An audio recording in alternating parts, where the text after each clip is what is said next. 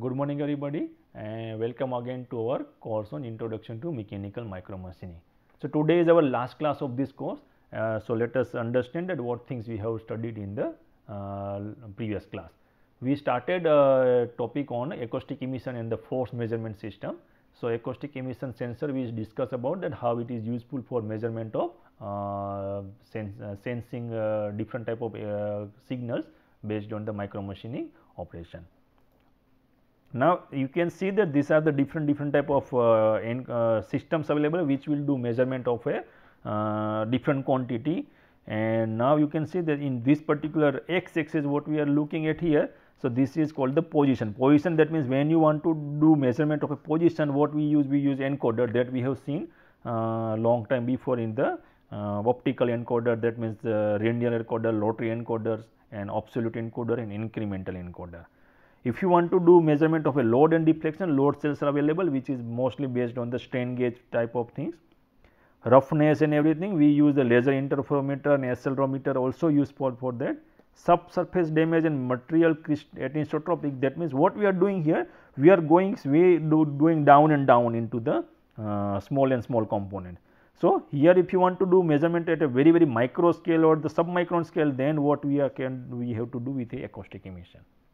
This is the level of precision. When you are talking about the millimeter to a certain level, we know that up to a submicron level we can use encoder for measurement of the position of the different part. But when you are talking about the nanometer level, now you can see that most of the time acoustic emission sensors are very useful in things. There are lot of areas which are overlapped with each other. So, those areas can be very highly useful. Now, you can see here. So, this particular area if you take that other than acoustic emission sensor and load cell, these all three are actually useful for that. So, you have to select one of the systems which is more reliable and which is suitable for your application. But if you see this particular area, this area is mostly dominated by the acoustic emission part. So, that is why acoustic emission has very strong demand or more reliable system which is used for measurement something at the micro scale. So, material deformation based manufacturing processes have the most potential for acoustic emission based monitoring system. So, what are the different sources at in the machining? Now, if you see when you do a turning operation, many things will happen in the machining operation. One is the friction on the rack face, because when chip will flow over the rack face, you will get one friction. Tool and workpiece, that is on the flank surface part. Residual stresses also generated. Plastic deformation takes place.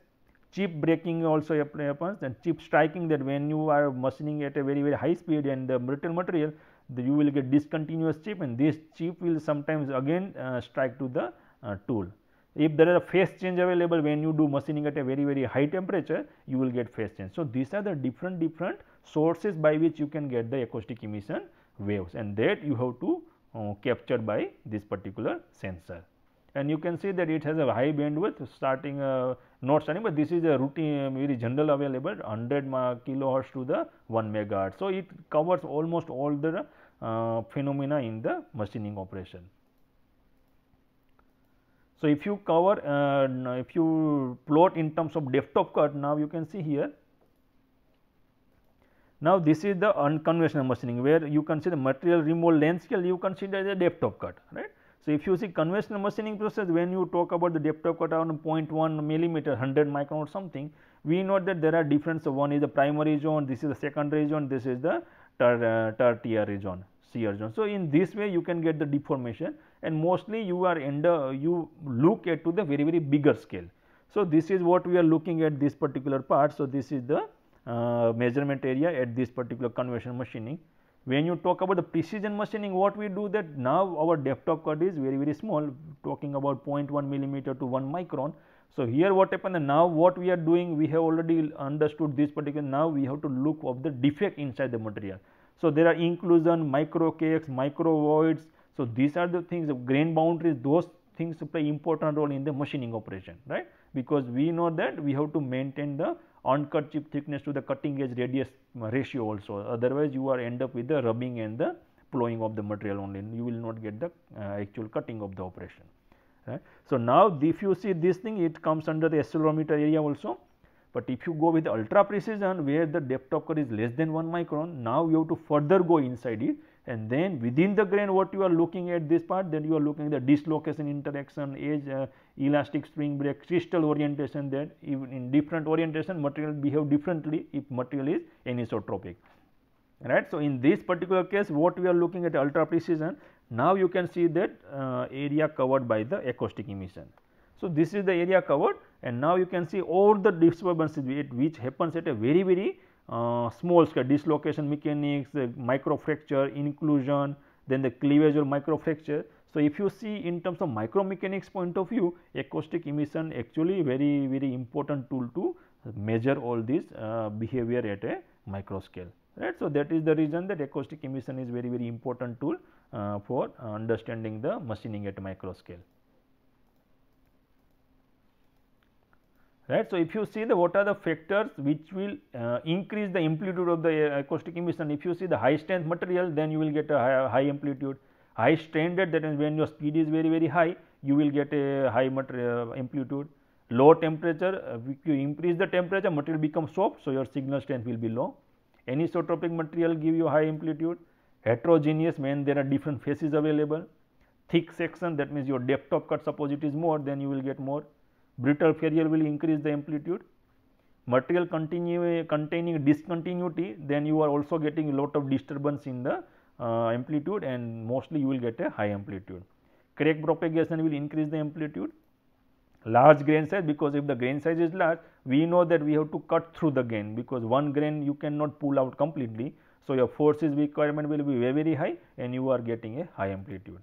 And mechanically induced twinning. So, when you actually you induce twinning by mechanical method, then again your material become more strong, and then you are getting with the more signal of the amplitude. So, by these are the parameters which will increase the amplitude of the acoustic emission signal, and these are the signals which these are the parameters which will reduce the amplitude of the signal. So, you can say that it is exactly opposite to this thing, high strength then low strength, high strength standard then low standard. So, by that way you can get the less. So, depending on the which type of material and which type of condition you are creating for machining, you can understand that by qualitatively that what type of signal you will probably get out of the acoustic emission sensor. And there are different methods available by measurement of the cutting tool and the workpiece. You can see these are the different, this is a contact type, this is the by means of some high magnification camera, this is laser based, and this is by the touch probe. So, let me show you some of the videos by which you can more understand that what things are there. So, this is the first thing by which you can do a touch probe machine measurement, right. So, it is touching and then it is getting a signal, and you will get a signal of the tool length, that initially it was like this is the actual one. So, you can actually do correction in the tool length, and by this way you can do correction in the diameter, and this is the diameter correction. You can see even it is in micron level, still you can get those things done, and then you can do a detection of the tool wear by measure. You can see this is the tool wear which was happened after machining, or it is a tool broken. All the things you can get all the information from this contact type things. And for the laser measurement, this is the non-contact. Here what you are doing, that you are measuring the different type of tool, which mostly it is a micro screw. Right now we are conical screw tape we are using, but you can use micro tool also. So, laser is coming from one location, and there is a receiver. So, when it is coming here touching this location, you can get the laser signal here, and then you find out the length and the radius measurement. Then you can also, if it is going up and up continuously, then you can do measurement of a teeth profile also. So, cutting edge monitoring, now it is going one by one on the top surface, and based on this laser transfer from one location to other way, you will get the edge monitoring also.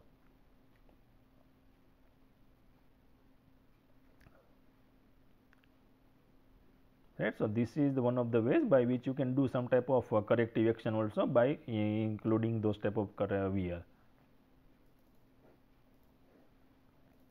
And this is the machining operation where you can do all the measurement within the system.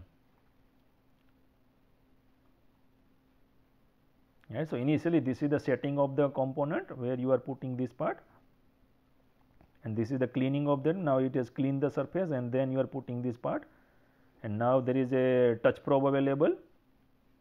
So, this is the touch probe by which you are sensing this position, that where it is located exactly, whether it is a there is a deviation in the measurement or not. So, by this way you can do all the measurement. So, this is wireless completely, you do not need any hardwire also for measurement of that. So, this is the workpiece location measurement. So, once that part is over, then you do machining operation here.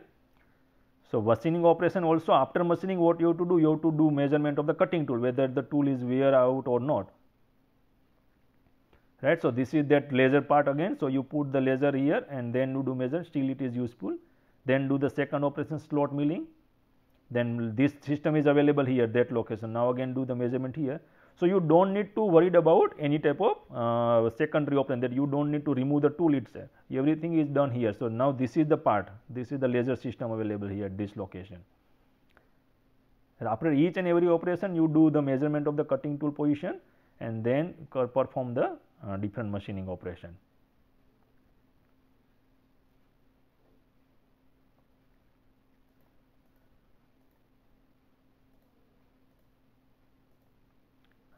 This is the same way, and now this part is over. Then you can move this part to some location, take another part and do the same operation again. So, now you can see that these are the some of the ways by which you can improve the productivity and use the efficiently use the different type of sensing element for making your system more robust. Now, coming to microscope, now till now what we have used, that we have used sensors by which you can get some data, but microscopes are also very important. So, it is very one of the important components for measurement system or monitoring system. What you can do workpiece alignment, tool length setting or monitoring cutting operations. Where do you install these things? That because we are worried about two things, one is the tool setting and another thing is the workpiece setting. So, first one microscope we have to install in such a way that you can do measurement or the tool setting measurement, another we have to put like something where you can do some measurement on the workpiece.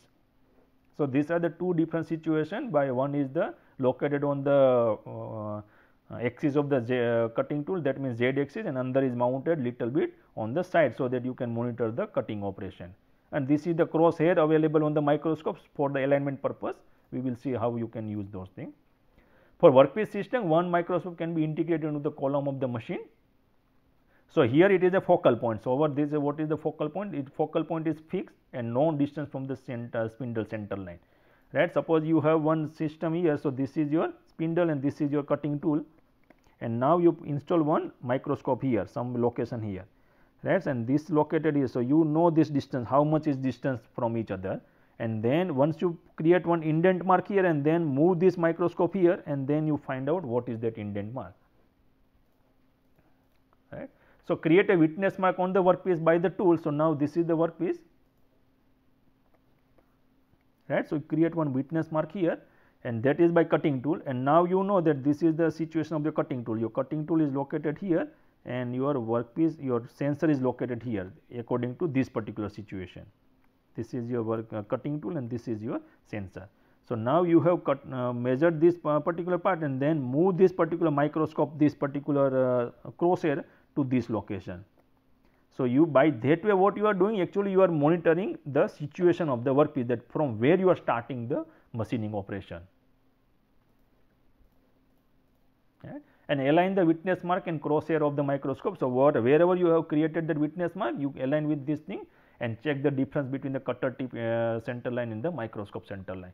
So, remember that value, and when you do machining operation, then what you can do, that every time you know that what are the difference.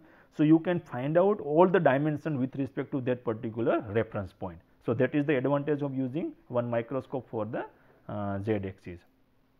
For the tool setting, what you can do, that other microscope can be used for tool setting, to magnify the cutting zone, to set the length of the cutting tool with the spindle, and to observe the machining operation in action. If cutting tool is broken, then also you can find out, because it is a direct view of the actual operation. You do not need to do any type of transfer or transformation from one parameter to another, and negative cutting conditions also can be measured. How you can do that? For setting up a Z0, what you do, that you move tool slowly down, and once that depends on the resolution of the linear scale, whatever we are using 0.1 micron or 1 micron, and when the tool tip creates the point on, because you are continuously looking from the microscope, when it creates the mark, you can understand this is the Z0. This is routinely used for the some machines where you are not using any type of probe system. Whatever probe system we have seen in that video, it is fully automated. You don't need to worry about this particular part, because it knows that where is the Z0 location of the workpiece, and based on just calculation of the cutting tool by the laser system or laser sensor, you don't need to perform with this thing. But this is the machines which are modified for getting the operation of a micro machining job, because every time you don't need to purchase a separate machine. Sometimes you can modify your existing machine in such a way that you increase the RPM of the spindle, you put a linear axis, linear scale, and then you add the some type of system such that you can get the required things done at the bigger small machine also. So, this is we are talking about the system which is not fully automated or not actually clubbed with the lot of sensors. Now, coming to the surface measurement, because once you do measurement of a, once you do machining of the component, then you have to do lot of measurement, dimensional measurement, and then you have to do measurement of the surface roughness, then burr formation, many things are there. So, this is the routine graph which you can get from the surface profiler. The shape and size of irregularities on the machine surface have a major impact on the quality and the performance of that surface. Because now, if you say that if this is the roughness profile, and then you can see that it is very rough surface. If you considering this variation is the plus or minus 10 micron, but if you see one graph is here something like this, then this surface is much better than the earlier case.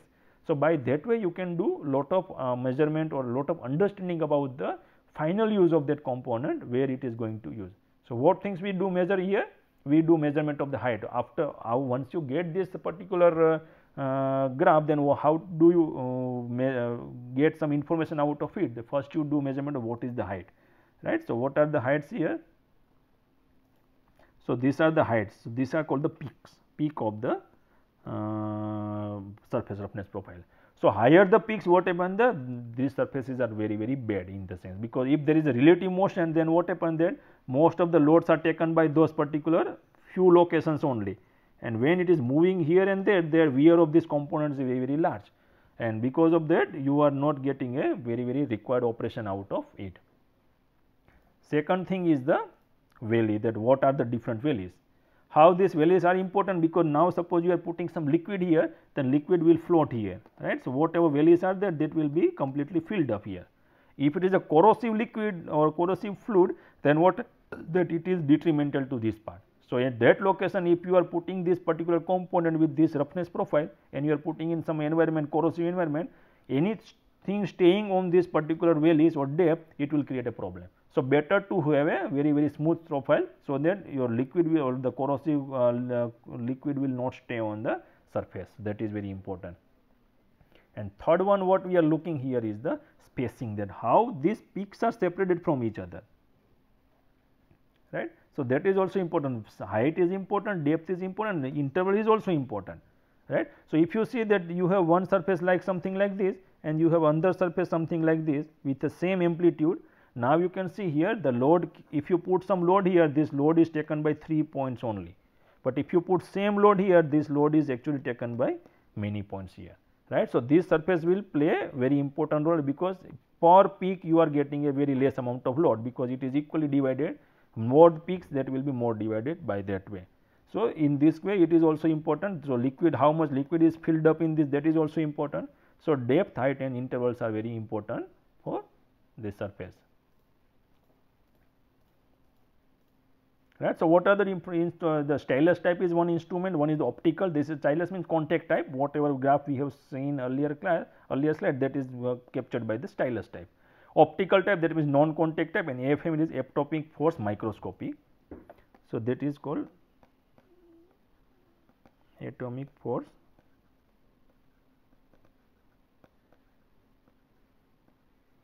microscopy. So, you can see that you can get very small amount of dimension or something, that is considered the 1 nanometer, 1 micron to down to the angers less than 1 angstrom also, and it has a very small range. So, you have to find out something which is very important. If you are looking at a very large scale, you go with a stylus base. If you are looking with something which is optical, that is non-contact time, you can go with optical time. Atomic force also you can find. So, how these things are different with each other? They are different with each other with respect to amplitude and the wavelength. Amplitude is here, that means how much, what are the peaks it can measure.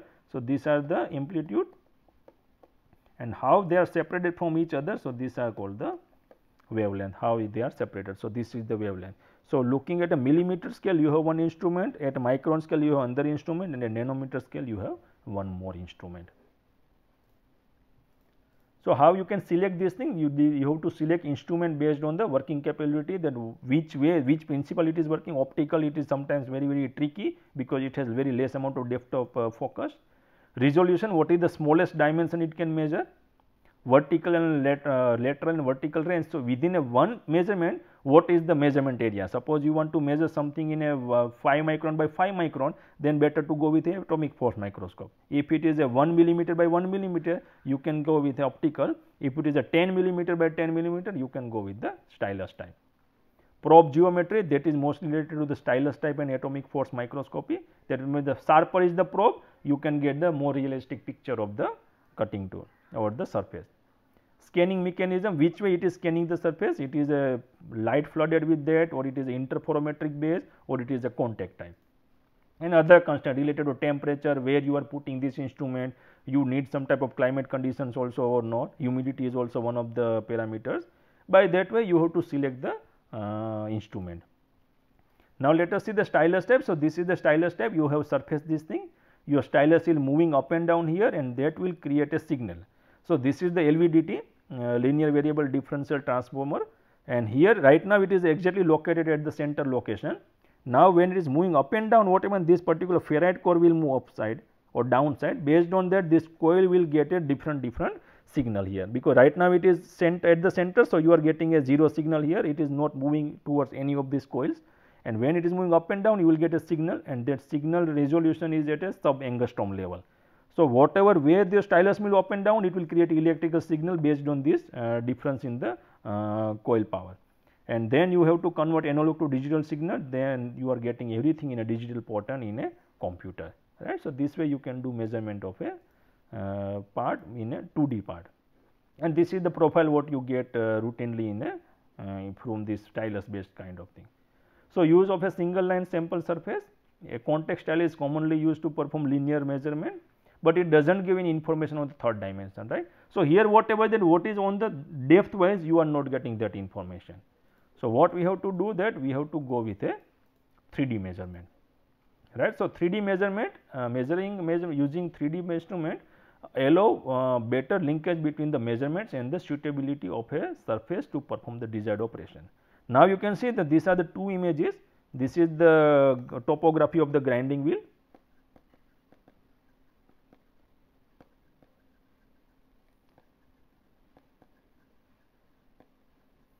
Now, you can see these are the abrasive particles. This information you cannot get in the 2D. Whatever you are getting, you will get some type of peaks here and this type of thing, but you do not know that what are the total area available here. And this is the machine surface by this grinding wheel. Now, you can see that you can find all the grinding waves here. If you get a cross section here, what you will get? You will get something like this. So, this is the line graph, but you will not get the actual view of the surface. So, that is why 3D measurements are much better. What are the commonly used? There are many techniques available. Right now, we are discussing about very commonly used, that is laser confocal microscopy. You take the image at a different height, and then actually you combine all the things. Interferometric base, so these are measured by the interferometric base. Atomic force microscopy, what we have discussed in the last slide. Scanning electron microscopy is also very important, because here what we do, that we do some type of measurement in terms of a very high magnification microscopy, that is mostly not possible by a optical microscope. So, what it does here is that it sends a focused electron beam over a surface to create an image. The electrons in the beam interact with the sample and producing various signals that can be used to obtain information about the surface topography and the composition. So, this is the full photograph of that part. Surface, and this is the initial wave. So, now when the electrons is passing through here and it interact with the surface, what happens, that it actually generates the secondary electrons. So, there is a detector available which will capture this secondary electron, and there is a backscatter electron. So, there is one detector which will actually capture this backscatter also. If you see the more inside view of this, this is the surface, and these are the secondary electron here, backscatter is here. It also actually transfer the X-ray, by which you can do elemental analysis, that what are the elements available here. Auger microscopy can be also done here. So, here you can see that by this particular interaction of the electron beam with the workpiece, you will get a different signals, and those signals are very useful to understand the what happens to the surface. Right. Here what is this is showing the depth of focus of that means up to what depth you can actually do measurement. This is measured by the light microscope or optical microscope, both magnifications are same, but here what is the things that you actually get the plane only. Now, you can see here on this particular plane whatever things are that you can actually capture, but here depth of focus is more, because here not only that plane, you can get a different plane here, one plane here, one plane here, and there is a one plane here also you can get the information. So, here more depth of cut means it will give you a more realistic view of the system or whatever dimension you want to measure, that is possible in this particular case. So, that is the advantage. And what you can do that in my machining part, you can see that this is the view of a cutting tool that we have fabricated in our lab. Now, you can see this is the end mill cutter. On the end mill cutter we have fabricated a very small tool here. So, this diameter from this side is the 100 micron here, and you can do machining with this particular part only. If you do machining with some type of polymer material, what is happening that lot of chips are actually stayed onto the cutting tool, and now this is what you are getting into the chart. So, now see, if you want to study this type of thing, then what you have to do, that you have to use SEM only, because scanning is that optical microscope and other microscope with a light microscope kind of thing, you will not get this type of very clear view of that. Even though you can mount very close to the part, but here what happens that SEM is also limited in terms of the size of the component which you can put into the system, and also it needs some type of preparation of the sample. For conductive material no problem, for non-conductive material you have to do some type of coating in the surface, so that electron can be reflected from the surface. So, this is the condition before machining and after machining. You can see this part, and this is these are some channel photograph machined on a PMMA material, polymer material, and you can see there are a lot of different type of things available. So, these are some residual available onto the workpiece surface. So, these are some chips actually again re-entered into the zone, and these are the chips which are separated from the machine zone. So, if you optimize the process parameter, and then what you can get, that you can get a clean surface also. So, by that way you can actually see the difference between these two surfaces, by which you set the different process parameter, and dimension of this particular channel is 500 micron. So, if you see this thing, it is 500 micron, right.